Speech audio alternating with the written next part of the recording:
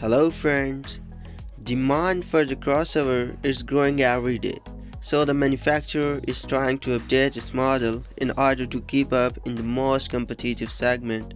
The same is Kodiak, the update version of which was released in 2021. Despite this, prototypes of the completely new generation have already appeared on the network that are being tested on the public roads. New will be built on the MQB Evo platform like the current model.